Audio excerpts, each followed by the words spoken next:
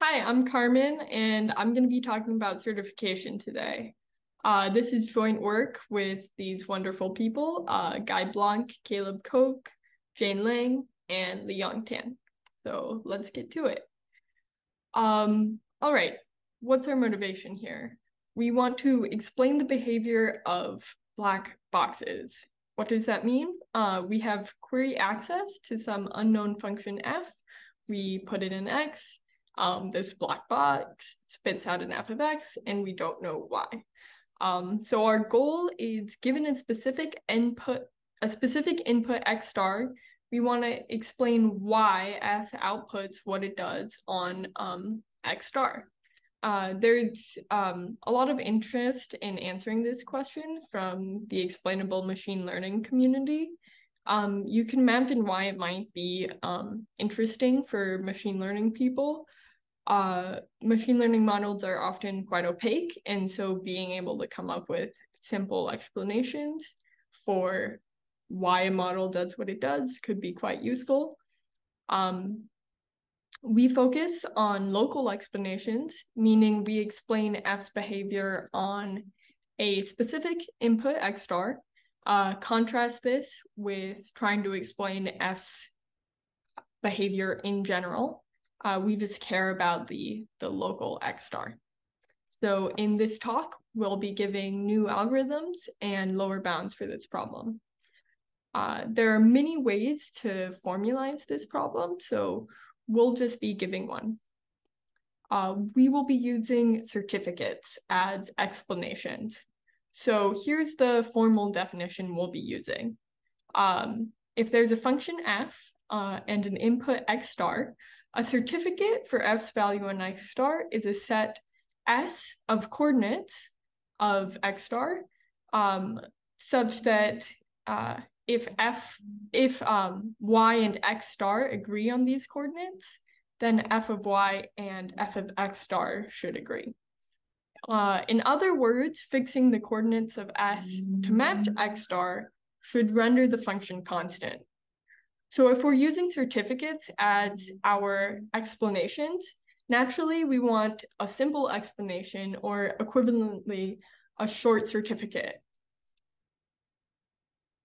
We write cert sub f of x star to denote the size of the smallest certificate for f on a specific input x star.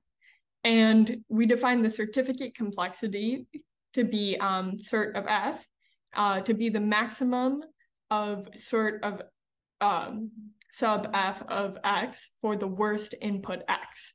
So it's the length of the shortest certificate for the worst x. We're taking a maximum of a minimum here. So some background on this problem.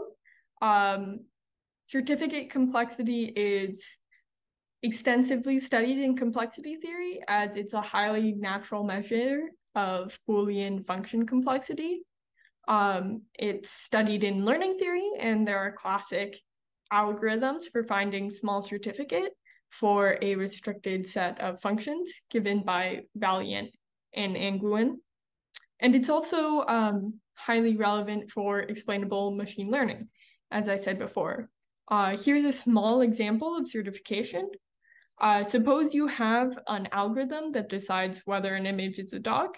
Here you can see our input x star is this picture of a dog, and the function is spitting out, yes, indeed, this is a dog. So here is a certificate S for F's value on x star. You can see it's just a subset of the input bits of x star, the input pixels in this case. And so you might imagine that this black box F doesn't care about the background. It only cares about like the dog's head, and that's enough to, and a few other details, and that's enough to determine that, yes, this is in fact a dog. So just to illustrate further that this is a certificate, we can change the other pixels however we want, and it still will be a certificate. We can put the dog underwater and it's still a dog. We can put the dog in a gym and it's still a dog, and so on. So now we're ready to formally state the algorithmic problem that we're considering. Given queries to a function f with a certificate complexity less than or equal to k and an input x star, we want to output small certificates for f's value on x star. And here, by small, I mean size poly k. So here's what I've just said. Here's what I've just said illustrated. We have an input x, a black box f, and we're able to make queries to that. We're given a promise that its certificate complexity isn't too large, and we're given x star. And all we want to do is output size poly k, a size poly k certificate s for f's value on x star. So the bad news first. Forget trying to find a certificate. Even checking whether a set S is indeed a certificate is CoNP complete. So say that you've been able to solve our algorithmic problem, and you said, yes, I have this poly k certificate for f's value on x star. Even checking whether or not you've actually solved the problem is CoNP complete. Also, assuming P is not equal to NP, we cannot efficiently find a certificate of size phi of k for any growth function phi. So forget poly k, think of phi as 2 to the k to the k to the k. No matter how rapidly phi grows with k, we still can't find a certificate of that size. So given intractability, what do we do? Prior work has focused on circumventing intractability by making assumptions on the function. In particular, they've made the assumption that the function should be monotone. So Valiant and Angluin gives a simple and efficient algorithm for monotone functions. And more recent work, BKLT and Gupta Manoj has also studied monotone F, but they achieve optimal query complexity. So why is certification easy for monotone F? Why is this such a useful assumption to make? First, it's easy to check whether S is a certificate. So as I said before, in general, this is CoNP complete. But for monotone F, let's suppose f of x is equal to 1. The argument's symmetric if f of x is equal to 0. We can simply fix the coordinates of S to agree with x and set all other coordinates to 0.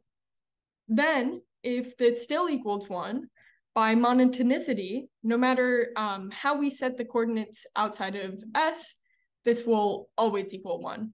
So all we have to do is check this one input where we've set all of S complement to be 0, check whether that equals 1, and if that's true, then S is a certificate. So in this way, monotonicity changes a CoNP complete problem to one that we can check with one simple query. Next, minimality suffices. So what do I mean by that? A minimal certificate is one where if you drop any coordinate, it's no longer a certificate. Note that a minimal certificate is not necessarily a minimum certificate.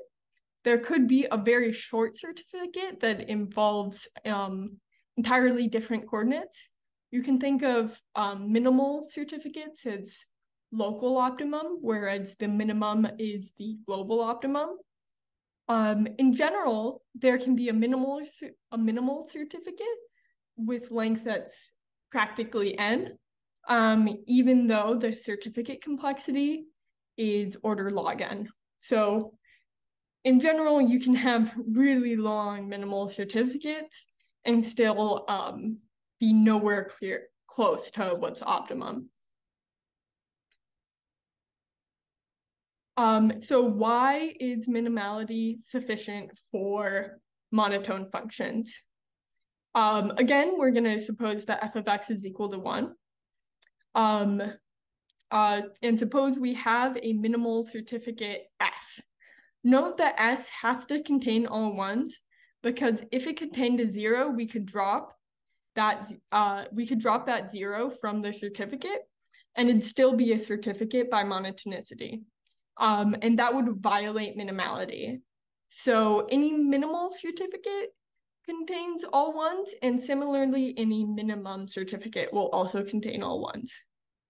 So S might not be a minimum certificate for this input that I have on the left, but replace everything outside of S with a 0, and it's still a minimal certificate for this new input X star, but now it's also a minimum certificate for this new X star. Why is that? A minimum certificate must be all ones, so it must be a subset of S, and any strict subset of S is not a certificate because S is minimal. Thus, S is the minimum certificate. So we've seen how useful a simplifying assumption like monotonicity is for this problem, and we've also seen how intractable the general problem is. However, we'd still really like to understand general F because real-world examples aren't always going to be monotone. They might be arbitrarily complex. So here we study general F. So for general F, we need some other way to get around intractability. We'll use an NP oracle.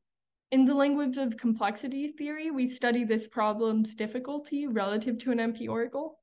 I'll be representing the oracle as the octopus that correctly predicted results of the World Cup. But if you prefer, you can think of it as a SAT solver instead. It's up to you. So here is the algorithmic problem revised to include our NP oracle. It's exactly the same as before, except that now, of course, we have access to an NP oracle to help us solve our problem. So we have two main results, a new algorithm and a new hardness result. First, I will talk about the new algorithm. So we're trying to find an upper bound here for the difficulty of this problem. So from first principles, let's try and figure out its complexity. As I stated before, the problem is not in P, assuming P is not equal to NP. And I also claim that it's pretty simple to see that this problem is in NP to the NP. We can simply guess a certificate and use the NP oracle to verify that it is indeed a certificate. So there's quite a gap between P and NP to the NP. So how do we figure out exactly where certification lies? You might think that the problem is NP to the NP complete.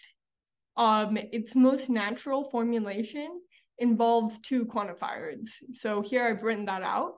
There exists a set S such that f of x star is equal to f of y for all y that agree with x star on S. We have there exists and for all y. So you might expect, okay, maybe here we formulated this problem, it has two quantifiers, maybe it's NP to the NP complete. Our first main result counters this intuition, and we give a BPP to the NP algorithm for certification. Next, we provide a lower bound for instance-wide certification. So what is instance-wide certification? It's exactly the same as before, but we've replaced the certificate complexity with its instance-wise counterpart. Remember that cert sub f of x star is simply the length of the shorted certificate for x star. Before we were taking a maximum over all x, but here we just are considering our specific input x star. In contrast to the previous slide, this problem is NP to the NP hard. And that's the major result that we proved. In fact, we show that cert sub f of x star is optimally NP to the NP hard to approximate. So what exactly do I mean by that? It's NP to the NP hard to distinguish between, yes, there is a size K certificate for F's value on X star, and no, every certificate for F's value on X star had size almost n. To be more precise, K times n to the 1 minus epsilon. So there are hardness results for higher levels of the polynomial hierarchy, but there are very few hardness of approximation results, and there are even fewer optimally hard to approximate results, where we have this optimal ratio between the yes and no case. Excuse me. This work, in addition to being interesting in the context of certification, adds a natural problem to a fairly small group of problems that are known to be hard to approximate in higher levels of the polynomial hierarchy. And that's all for me. Thank you so much for listening.